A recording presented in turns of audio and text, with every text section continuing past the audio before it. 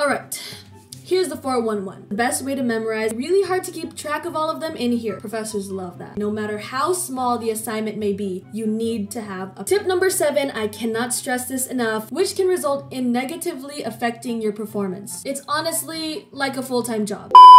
Hey, it's Ellie and welcome back to my channel. If you're new to my channel, hi, I'm Ellie and I'm currently an incoming 4th year nursing student. Oh my gosh. This is gonna be my last year of nursing school. It just hit me. Hold up, it just hit me.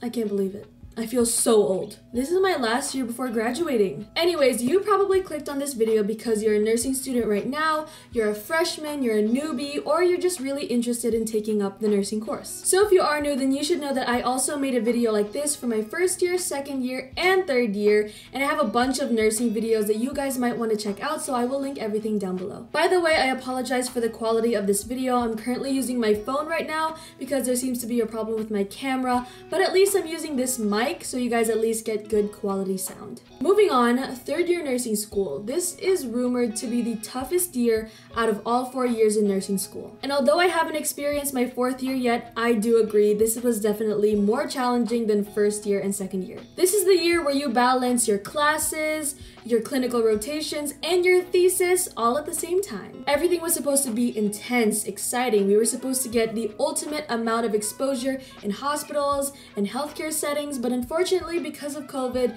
that was not the case this year. Nursing school as we know it was smushed into our tiny devices. Face-to-face classes in nursing school was hard enough, and so being online brought its own new set of challenges, but I'm here to tell you guys today how I survived it all. Also, if you live in the Philippines like I do, then you know that nothing is sure yet. We're not sure when exactly we'll be going back to face-to-face classes.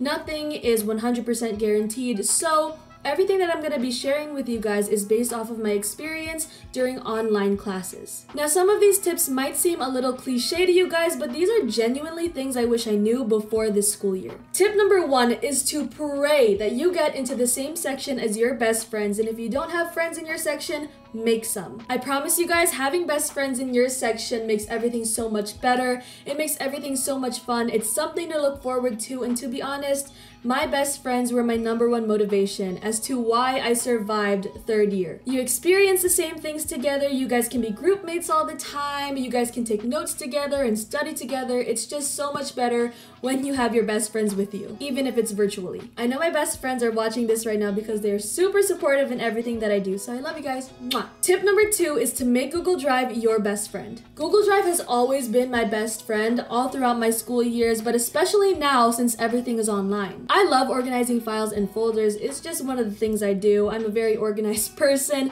You can ask anyone I know that. I have all of my files categorized by the year, whether or not it's prelims, midterms, finals, what subject it is, what semester, you name it. And you guys definitely have to do this, especially when we're having online classes, because you will have a ton of files to deal with. I promise you, it will get messy. So you want to set up a Google Drive, Google folders, everything needs to be categorized, organized. I mean, it doesn't have to be. You don't have to do this.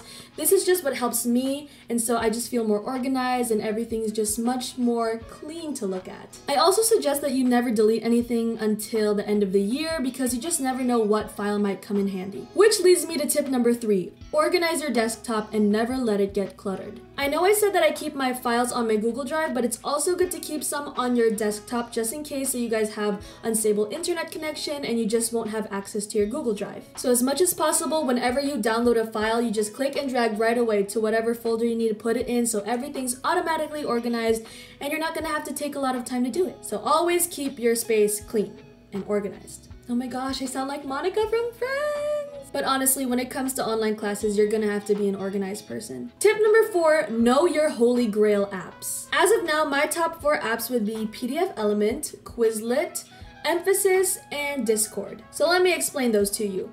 PDF Element for obvious reasons. If you guys didn't see the advertisement earlier, then watch it again. I swear you guys are gonna need this app. Especially if you guys are going paperless, if you guys have tablets or iPads, PDF Element is definitely gonna be your new buddy. I just love annotating my notes and reviewers on there. App number 2 is Quizlet for obvious reasons as well. Making flashcards is the best way to memorize, and also there are a ton of study sets out there that other people make that you can use to study. My third app is Emphasis. Emphasis is basically an aesthetic app for using the Pomodoro technique. technique. And if you don't know what the Pomodoro technique is, it's 25 minutes focus, 5 minutes break, and repeat. It's hard to hold my fingers like this. App number 4 is Discord. Because I'm a gamer girl, you know, always playing ML, League of Legends, psh. But I love using Discord instead of Messenger sometimes because I don't know why. I mean, it's the same thing. Discord is just better. I guess it's because my friends and I specifically use Discord to like study or concentrate together. I also heard that Discord uses less of your Wi-Fi. The audio is pretty clear on there. Oh, and it reduces background noise so you guys can actually focus together and you'll only be able to hear other people when they talk. You won't be hearing their loud aircon, their loud fans, crying children, chickens clucking. Speaking up, here comes my brother right now. I can't open it! Tip number 5 is to keep a planner, preferably a physical one to write on. You're gonna need to keep a planner because there are gonna be a lot of things that you need to keep track of. You've got assignments, readings, case studies, quizzes, tests, nursing care plans, drug studies, group work things, videos to make, I don't know, there's gonna be a lot. And it's gonna be really hard to keep track of all of them in here. Writing them down helps you remember them more. Do yourself a favor and keep a planner. And don't just keep it, okay, write it in. I always make sure to take time during my day to update my planner, check things that I need to do, and it's just, you know, it really keeps me in the moment, it keeps me up with all of the tasks that I need to do, and it's very helpful. Even if it's not just for school, even for my personal things like chores, errands, things to do in the house, it's very helpful. Tip number 6, harness your creativity. Resources are limited when you're only doing classes online. I mean, you don't really get to see people, you don't really get to do activities like you used to do during face-to-face classes. So some of the examples where you're gonna have to use your creativity during nursing school is 1, PowerPoints. You're gonna be making PowerPoints for everything. I mean, I'm not sure if it's just for my school or if it's for everybody's school, but my professors basically make us present everything in PowerPoint form. Quick story time, there was this one group work that we had to do, and one group reported before us, and theirs was in a really nice PowerPoint, and we freaked out because ours was still on a Google Docs. So we had to make a PowerPoint like that. And that's when we realized that everybody already had theirs in a PowerPoint form, except for us. So ever since that, we had to make sure that we had a PowerPoint for everything, no matter how small the assignment may be, you need to have a PowerPoint. And even if your professors tell you that you don't need one, or if they don't require you to do one, make one. I mean, honestly, you guys, if you have an assignment that you did online and you typed it on Google Docs, all you really have to do is copy and paste it to the PowerPoint, then add some little designs here and there. And this is one of the ways where you can really just show your professor in your class that you're making an effort. Professors love that. I actually have a video on how I make my PowerPoint presentation, so I will link that down below. Another example would be doing online skits. Since we couldn't really do practical skills like procedures, we really mainly focus on our communication skills. We practiced interviewing, communicating with your patients, communicating with your healthcare team, with the physician. We practiced a lot of that, and we did all of that through skits, like really acting online. The professors love doing that too. And the last example would be doing our return demonstrations. Obviously, a lot of the return demonstrations that we have to do require equipment, and we don't exactly have that equipment at home. So you're really gonna have to use your imagination and creativity as to what items you're gonna use to represent certain equipment. For example, a lot of the times I don't have a live patient to do my red dems on, so I use my stuffed toy. One time I didn't have my pen light, I couldn't find it, so I used an actual ball pen. I know someone who didn't have an NG tube and had to use a shoelace. Or like when I didn't have a syringe and I had to use a cupcake filling injector. You really have to use your imagination, guys. Harness your creativity. Oh, and I also remember doing a lot of videos as well, so you're gonna have to practice your video editing skills. By the time you graduate, you're not only ready to take the boards, but you're also ready to be the next direct Kathy Molina Garcia or Steven Spielberg. Tip number 7, I cannot stress this enough, recite, recite, recite. I'm gonna be honest with you guys, I am not the most verbal person in class. I have this problem where, for example, the professor asks a question and I already know or have an answer. I'm too scared to say it because I'm so afraid of being wrong. That's one of my biggest fears because I have a really bad experience with reciting in front of the class and saying the wrong thing and being made fun of. I rarely recite. Recitations are everything. Not just quizzes and tests, those are important too, but recitations, Those are a big part. But I can say that during the latter part of my 3rd year, my friends and I decided that whenever there's an easy question, recite. Don't be afraid to recite. So that's a tip for you guys. Recite during your online class. I cannot stress that enough. It's so important, and I promise I will try to do that during 4th year. I'll update you guys on my reciting situation. Tip number 8 is to avoid Zoom fatigue. If you don't know what Zoom fatigue is, it's basically that sense of exhaustion, tiredness, fatigue after participating in an online meeting, whether it's a Zoom meeting, a Google Hangout, or Meet, whatever you use. So according to healthline.com, some of the symptoms include forgetfulness, difficulty concentrating, difficulty maintaining relationships and being present with loved ones, frustration and irritability with coworkers, physical symptoms like muscle tension, pain, fatigue, and insomnia. And I can say that I have felt a lot of these, if not all. I've felt most of these symptoms. There are a lot of people out there who are like, you know, you're literally just sitting down and looking at your screen. You already do that. I mean, you're such a Gen Z millennial. You're always on your phone, so you should be used to this. No, honey. No, Karen. That's not the case. Zoom fatigue is real. I mean, you're literally sitting isolated from your whole family, from everybody. You're by yourself, sitting in front of a screen for who knows how long. It strains your eyes, it gives you migraines, it gives you terrible headaches, and it's so hard to focus. Honestly, Zoom fatigue is one of the biggest struggles of online classes. Yes, you're sitting down at a computer, a laptop, a tablet, whatever, but you're just staring there with these rays just coming at your eyes, the blue light, and it just hurts. And it causes so many bad things to your body, which can result in you not being able to focus, which can result in negatively affecting your performance. I mean, I don't want to be all sappy and I don't want any pity, but to be honest, it's really hard on my part because the work that I do on YouTube and social media requires a lot of time of me sitting in front of the computer.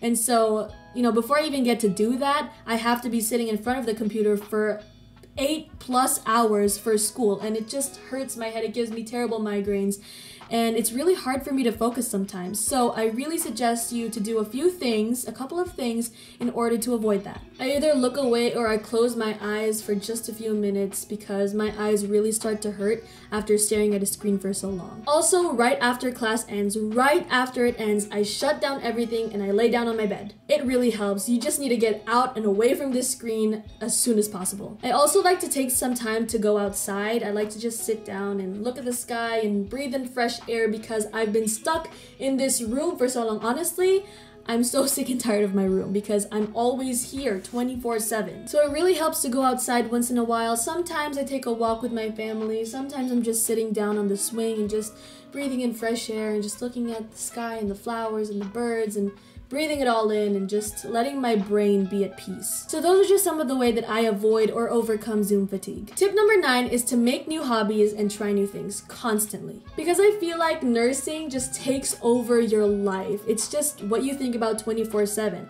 I mean, I literally have classes from Monday to Saturday, and then Sunday, I can't really think, I can't really rest because then I have to prepare for a quiz I have on Monday, and just my whole life is revolved around nursing. So sometimes I like to do things that are completely not related to nursing at all, so I can just really mentally, emotionally, and physically take a break from all of this nursing that's happening in my life. So I've currently started getting into reading again. I honestly used to be quite the bookworm. I would read all the time during my younger days, and then it completely stopped.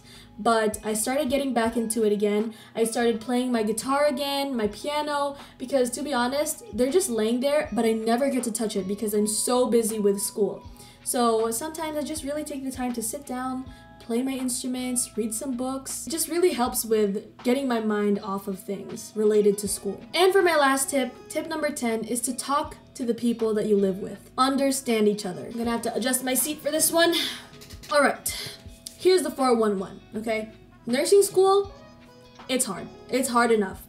Nursing school being online is crazier. The load is crazy, and you have so many things to think about. Like I said earlier, you're gonna have so many online quizzes to take. You're gonna have so many case studies to review, so much group work. You have your thesis, you have retdems to learn, and you always have to be alert. You always have to have your device with you because you never know when you're gonna get a notification about a new assignment or a quiz that's coming up tomorrow morning. You just always have to be constantly aware 24/7 because you just never know what's gonna come up. It's honestly like a full-time job. It was so much easier back then when it was your house and school. Your house and school. But now, it's like your school is in your house and you're just mixing everything up and everything is just one big mush. So for me, I have a lot of things to handle. I have my school and I also have house chores. And sometimes it can be really hard to handle your house chores when you have school from morning until the evening. I mean, I know people say like, oh, it's just time management. No, it's more than time management. It's how you're feeling in the moment. It's where you're at